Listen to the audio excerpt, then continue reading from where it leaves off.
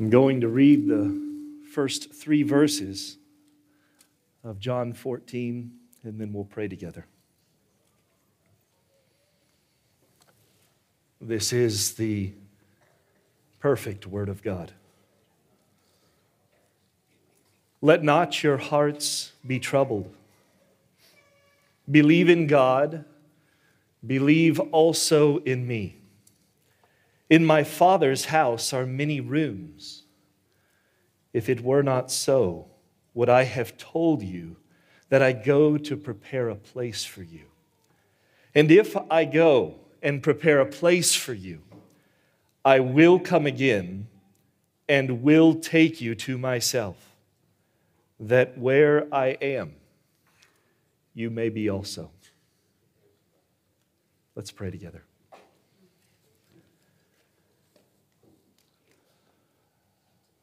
Father, here we are. Some of us having traveled a long distance to be amongst your people, to sit under the preached word. And yet, Lord, every one of us, if we have any sense of our need, we know that you must feed us, that you must nurture the word of God as it is proclaimed, that you must penetrate our hearts that are often hardened and distracted and divided. Lord, we're seeing that you must work. And that is my prayer this morning, that you would work in me as I preach, and that you would work in these as they hear. We need a sovereign and supernatural intervention by the Most High this morning. Come and dwell among us.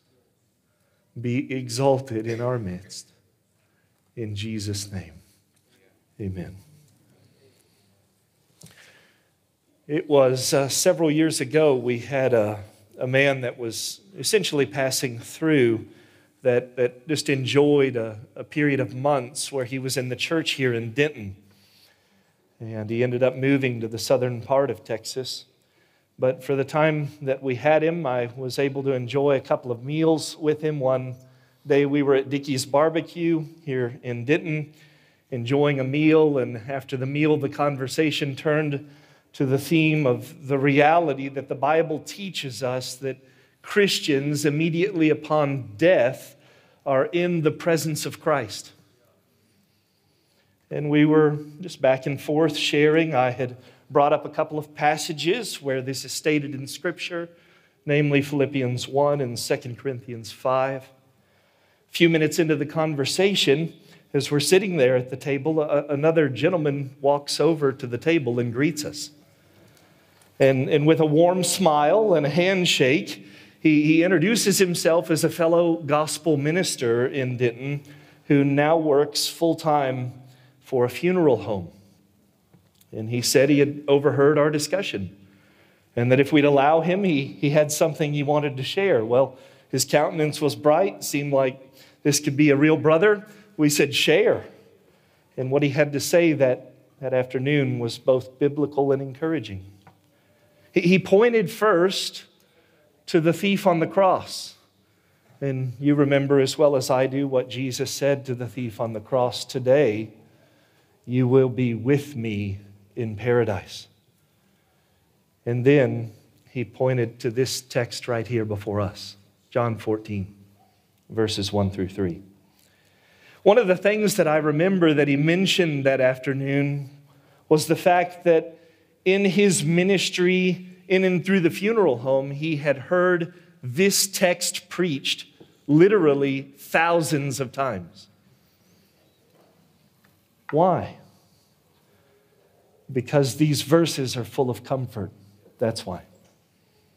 And yet, my brothers and sisters, I don't believe these verses were primarily intended to be preached and applied in the setting of a funeral. The situation before us in the text, as we will shortly see, is one of troubled souls. But these disciples aren't troubled over a death that has taken place. They are troubled over a separation that is to come. Thus, I think all of us, by God's grace, need to hear this text in a fresh way and apply it in a fresh way this morning. We need to hear today Jesus Christ addressing and comforting his disciples both then and now. Because what Jesus does in this text, the way that he communicates to his men, is so tender, so loving to these heavy and troubled hearts. Specifically, hearts that were troubled based on things Jesus had just spoken. So for the sake of context, let's take note of the events leading up to the text that I read this morning. Thus, we're going to have to step back into the 13th chapter of John. This is, brethren, one of those instances where the chapter division from John 13 to 14 isn't all that helpful. Now, I am grateful for the medieval contribution of chapter divisions. I think you probably are too. But the chapter divisions are not inspired. What Jesus speaks in John 14:1 is directly connected to the things that he had just spoken to his disciples moments before.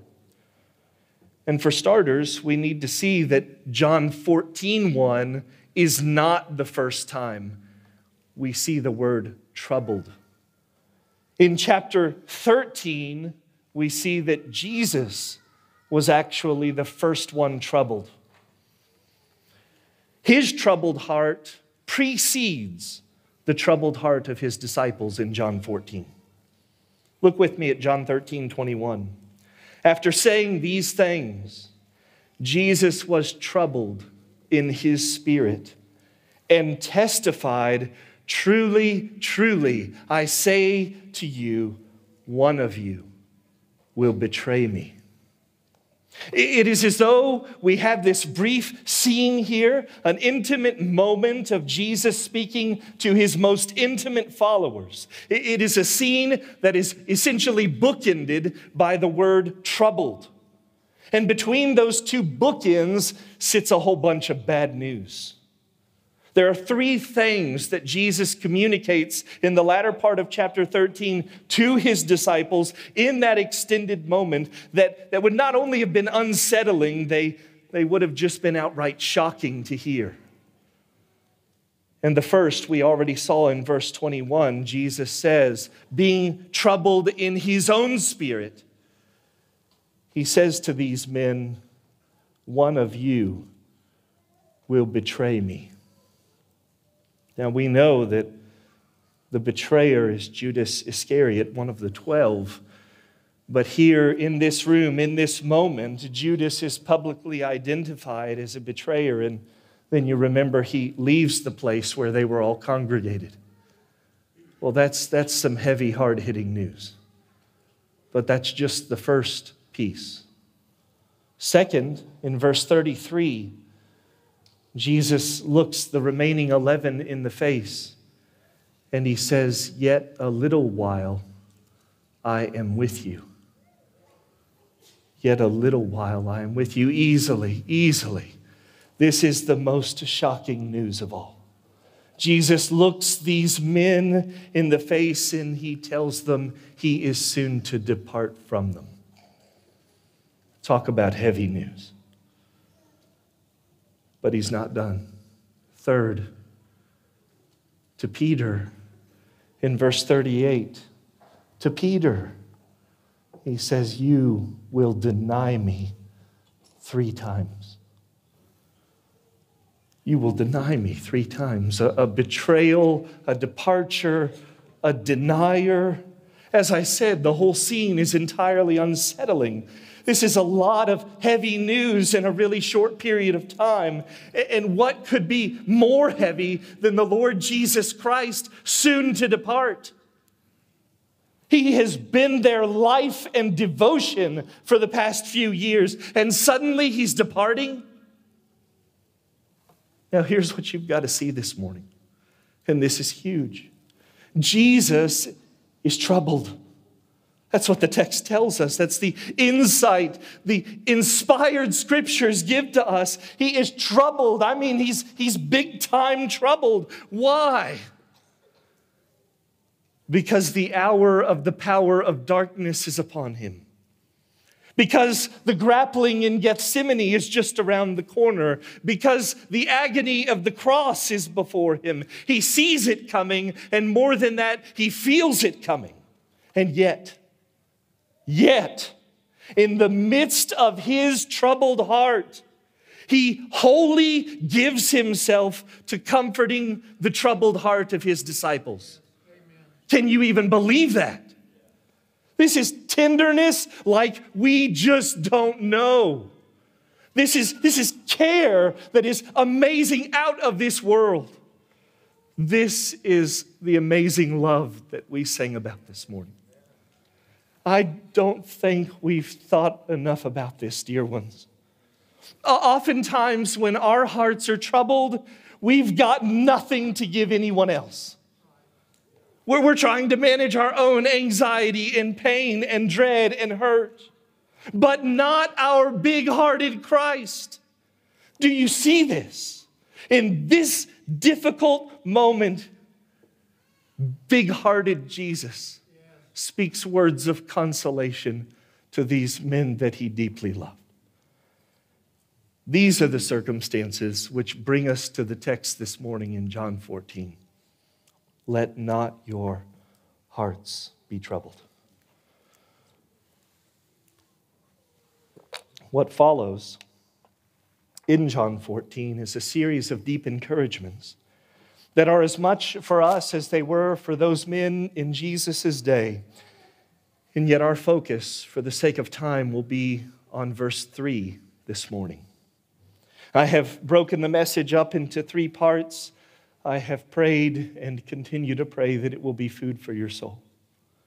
Because, brothers and sisters, we are in desperate need of the wonderful, merciful Savior we see in this text.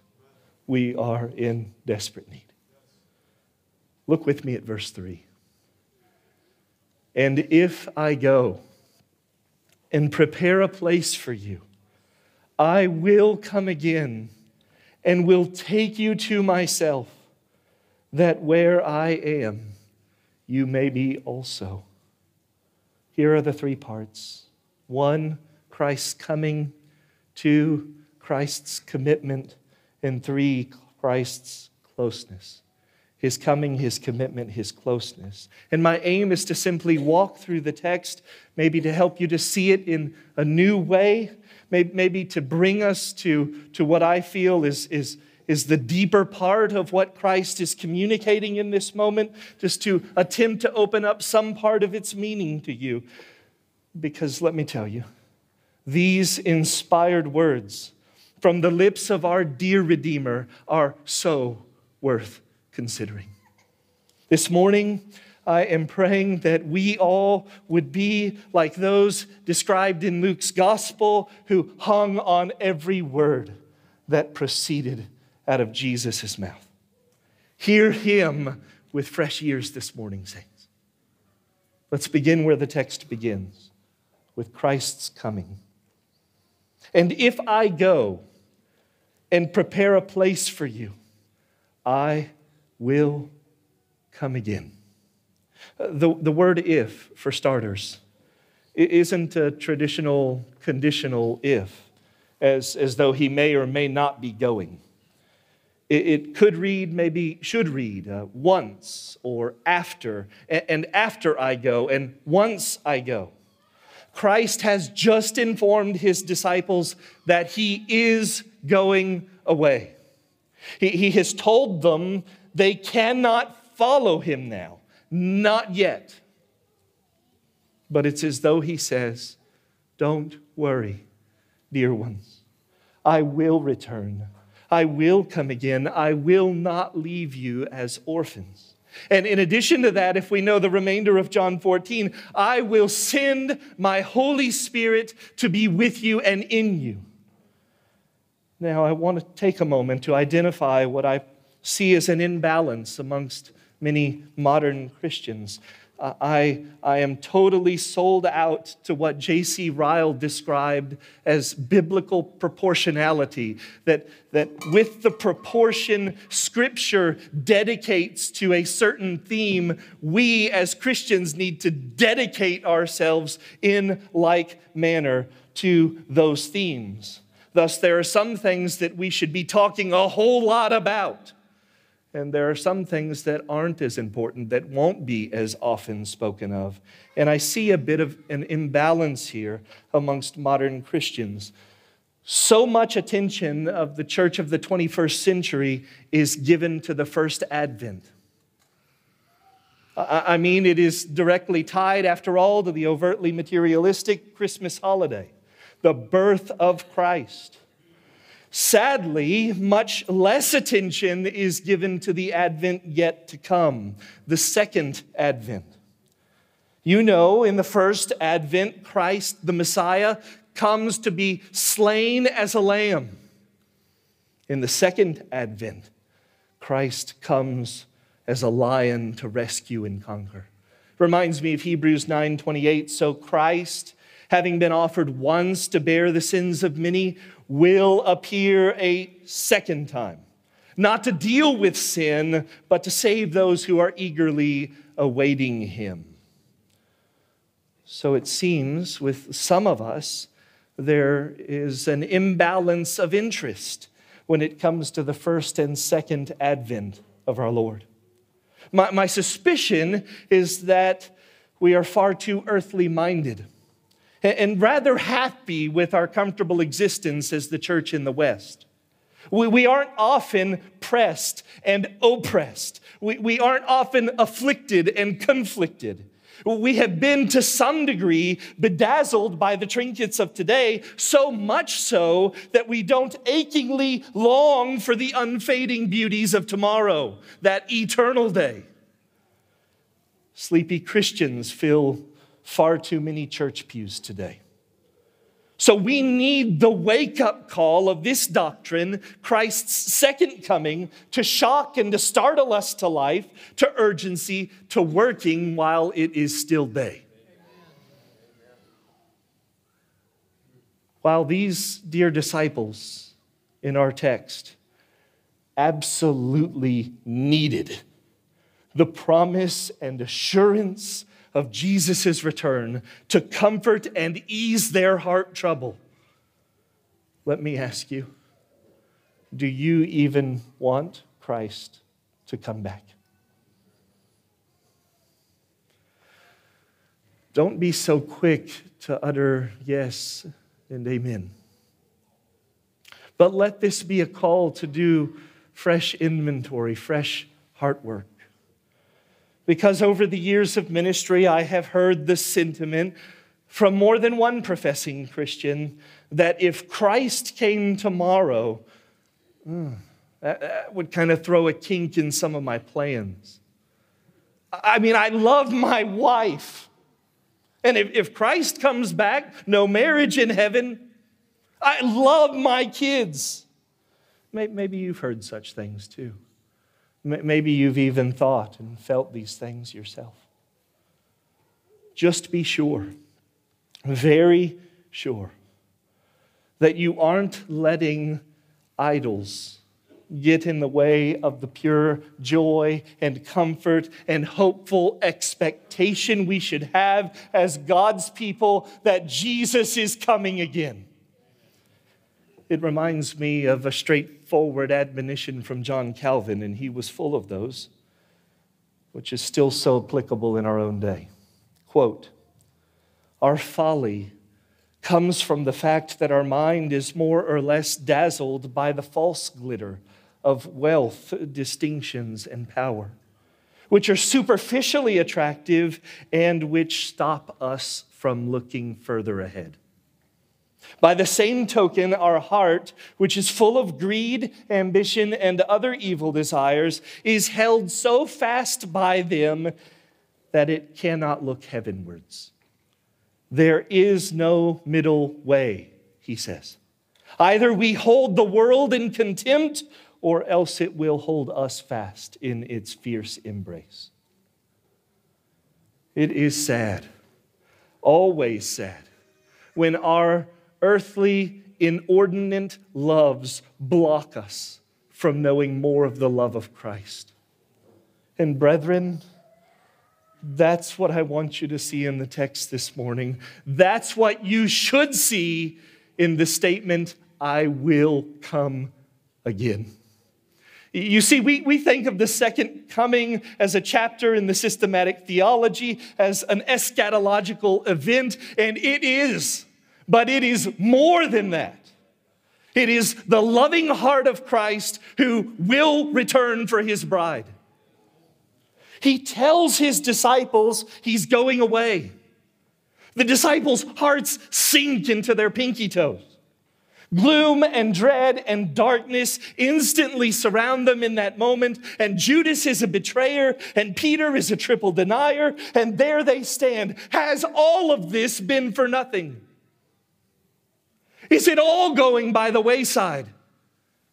Did I just give the last 2 or 3 years of my life for nothing? Put yourself in their shoes, dear ones. Don't think you would have responded any differently or with a higher degree of maturity. These men are struck down and deflated men when they hear this news. But there stands my Jesus, the author and perfecter of the faith. Let not your hearts be troubled. Believe God. Believe me. I will come again. What prompts this kind of consolation? How is it even possible for the man of sorrows in this moment with a troubled heart himself to say such things? It's his love. He can't not speak comfort. He can't be silent in a moment like this. Don't you get it, brethren? Jesus' heart was overwhelmed with trouble, but there was something like a wave that rose up within his overwhelmed heart, and he must comfort his men. Jesus speaking comfort in that moment was 100% motivated by love for them. Do you see his giant heart here? I want you to gaze upon this loving one this morning. The sweet assurances of his return should stir up deep joy and hope and peace within us as it did those men in that hour. When the world is falling to pieces, when the onslaught of evil increasingly mounts up around us, when wicked men like serpents surround us and hiss at us, when our own sin discourages and disheartens us, having contempt for this present evil age, we should have a fixed and joy-filled expectation in Christ's promised return. He said, I will come again. And so we should be those longing with the Apostle John in Revelation 22:20, where we have read likely dozens of times, he who testifies to these things says, surely I am coming soon. And brother and sister, we want to be right there with the apostle who says, amen. Come, Lord Jesus. Not many weeks ago, Amber, my dear bride, and a dear friend of hers, a sister in the church, enjoyed a weekend away together. Now, I'm holding down the fort. I knew approximately when my bride would be returning home. I knew it'd be sometime in the afternoon, maybe 2, 3 o'clock. But I hadn't seen my wife in approximately 51 hours and 37 minutes. I was eager for her return. That's just my weakness. I recall doing what we can do with technology today and checking Find My iPhone a couple of times just to monitor her progress. I'm not a stalker, I'm her husband. I was just ready to see her. I was ready to see her. How much more so should you and I be longing for the return of our tender-hearted Redeemer? Do you long for Jesus to come again? Do you long for that? There's another illustration that I think will shine a light even more significant. My last trip to the country of Jordan with my dear brother Michael Durham was the fall of 2019. It was a special trip. We were there with dear brother Rami. Ministry seemed profitable. The conference was a seeming success. The conversations were good. The brethren were encouraged. It was quite a trip. And then we come to the last night. We're dropped off in Amman, Jordan. We say goodbye to the dear saints there, hugs. We check into the hotel for a single night before we're waking up early the next morning to be carted off to the airport. And dear ones, I cannot begin to describe the eagerness that I physically felt in my chest that night to get back home to Amber and my family. As I lay in bed that night, I'd watch the clock, and hour after hour would pass, and I was just so ready to be home, I couldn't fall asleep. I'm not sure I've ever been that eager to come home. In the end, maybe I got an hour and a half, 2.5 hours of sleep. What's the point? The point is this. If my imperfect love for my wife and family led me to feel like that, to the point that I couldn't hardly sleep due to the excitement and expectation of my return, how much more does Christ feel that toward you and me?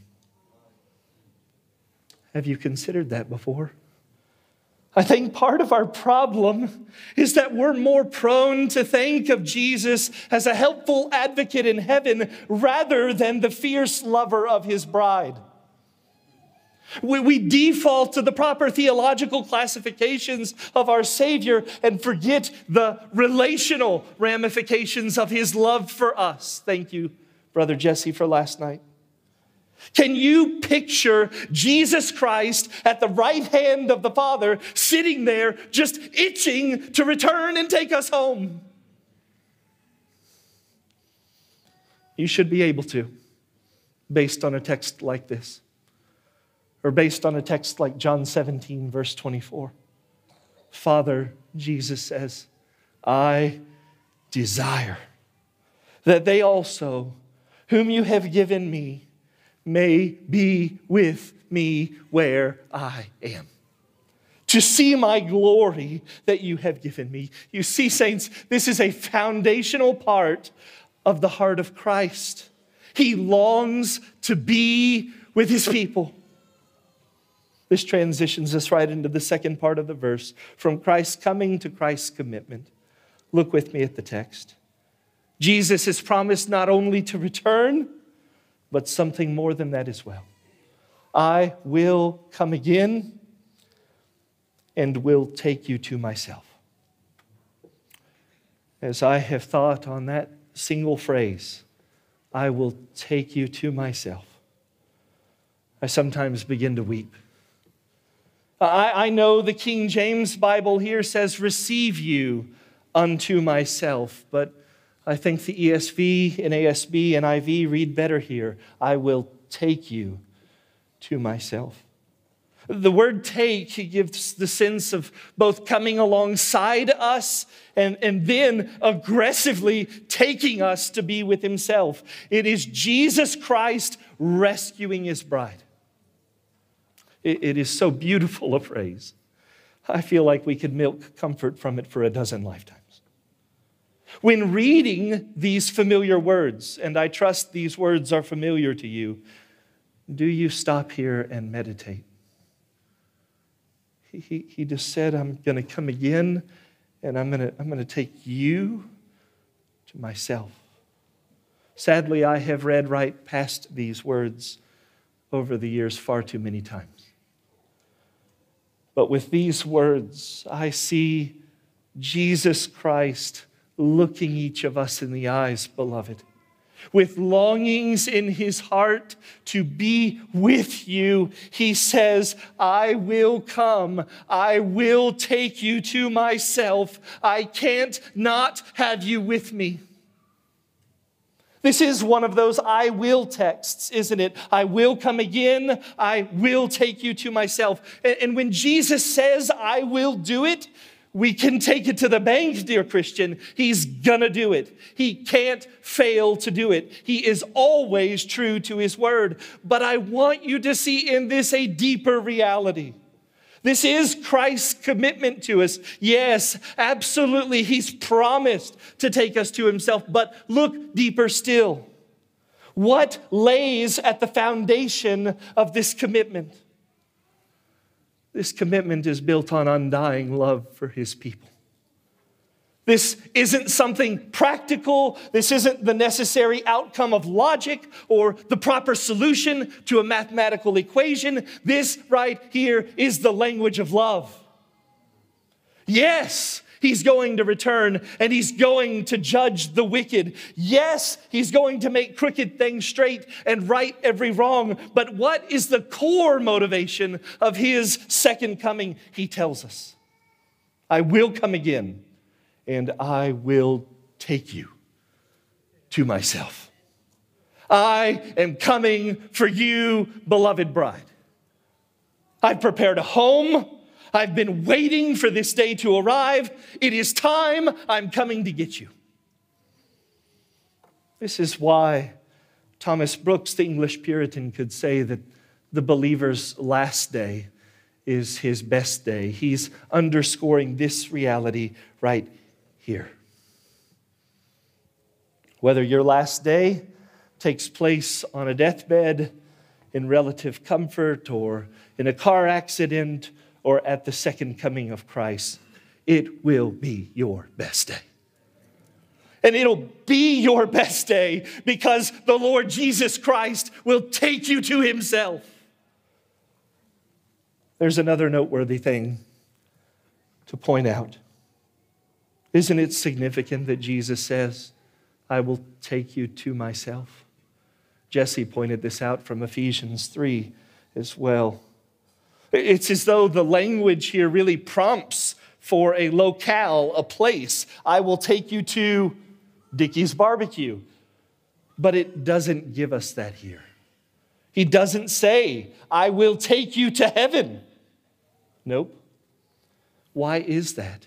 He has talked about a place that he has prepared, but why is the place not the pinnacle of the promise? It is simply because Jesus is the heaven of heaven. Our husband is the heart, the climax, the most precious part of heaven. And he says to us in this text, I will take you to myself. This leads us right into the final part of the verse. Christ's closeness. I will take you to myself, that where I am, you may be also. If that isn't the language of love, I don't know what is. The emphasis of these words here on the heels of Christ's coming and taking us to himself only seems to further press home the reality of the intimacy of our union with Christ. He is coming again. He is taking us to himself, and this is no utilitarian deed. It isn't born out of duty, as though Christ says, I have commitments to keep. No, this is born out of delight. Remember, I proposed, do you see the second coming as an eschatological event or the burning heart of your Savior to come and take you to himself? This is overwhelming, heart-melting, intoxicating love and delight in Christ for his bride. If you've got a problem with the word intoxicating, read Proverbs 5. The husband, the great one, the one and only, as we sang. He will have his bride to be with him forever. There is no one, there is nothing that can prevent his coming or the rescue of his bride. There's nothing on earth or in heaven or under the earth, nothing visible or invisible that will keep him from forever enjoying her. And the crazy thing here, dear ones, is that the her, that's you and me if we're in Christ. All those united to Jesus Christ by grace through faith. Can you believe it? Do you believe it? Jonathan Edwards, toward the end of his life and ministry, wrote this, quote, "The creation of the world seems to have been especially for this purpose, that the eternal Son of God might obtain a bride toward whom he might fully exercise the infinite love of his nature, and that in this way God would be glorified." This is America's greatest theologian, likely summarizing the whole history of redemption in the language of husband loves bride. In this way, God has deemed to be glorified. Do you see what he saw? Do you read your Bible like a textbook, or do you read it like a love letter? Do you grasp even a 10th part of the depth of Christ's love for you? Do you default to Christ as King of your heart, to the imbalanced neglect, Jesus, lover of your soul? Listen to what he says. "I will take you to myself, that where I am, you may be also." The language of love, the language of intimacy, of face-to-face fellowship, the language of knowing Christ as he is to be known. You see, what a verse like this does, it pulls back the veil and lets us see into the deep recesses of the heart of our Savior. And you need to know this morning that the cure for any troubled heart is to peer into the tender, loving heart of Jesus Christ. Dear Christian, long for Christ's coming, especially since the sweetness of his love comes with it. Be ready, dear Christian, to welcome death when it confronts you, when Christ's loving embrace comes with it. Is this your mindset? Is this the way we're thinking? What we see in the text is Christ, who is clearly captivated by his bride.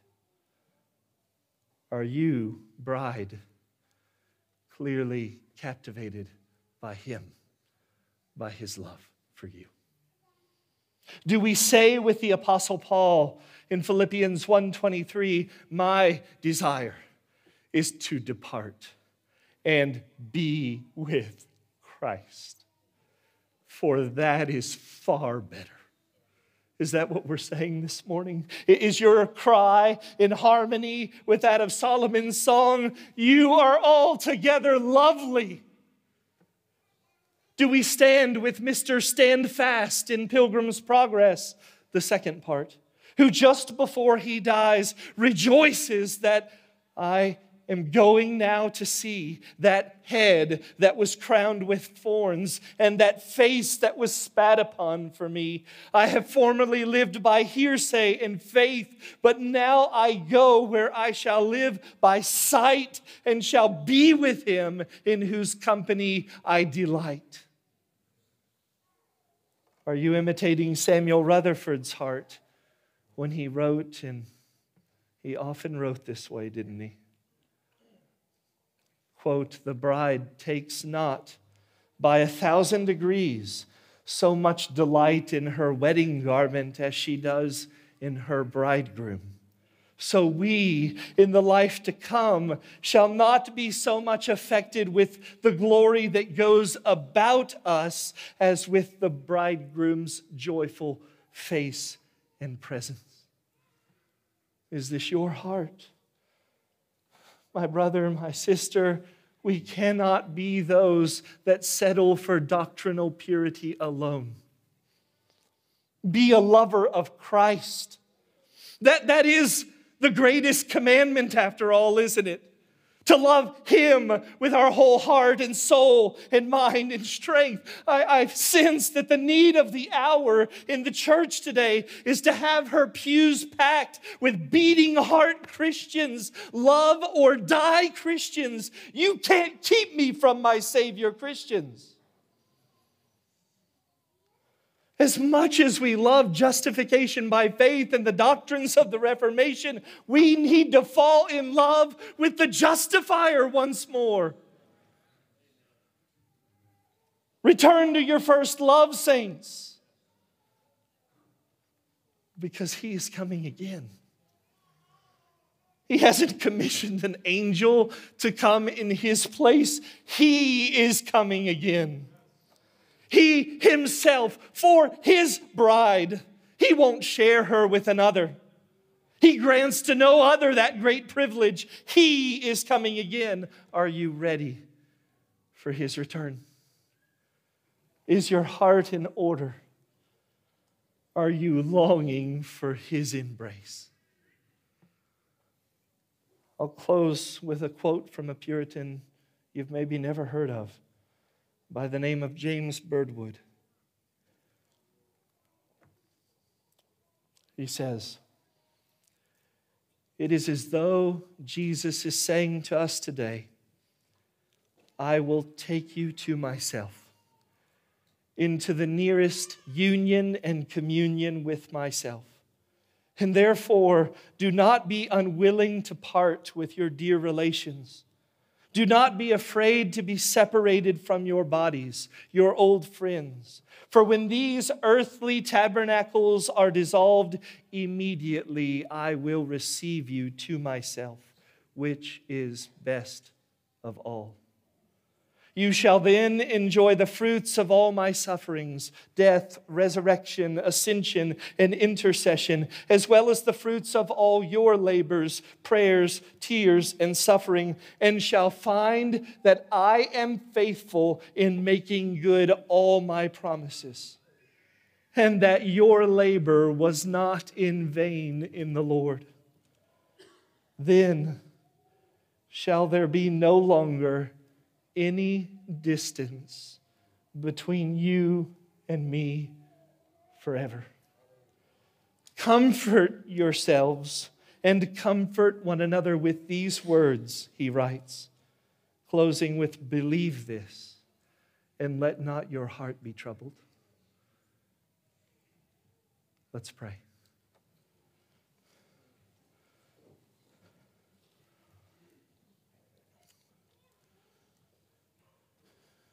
Big-hearted Jesus. Oh, that we would see today and each day henceforth more of your tender, loving heart toward us. And not only what you've done, what you're doing, but simply your disposition of love toward your people, your bride. Open our eyes to these things. Give us eyes to see. In Jesus' name we pray. Amen.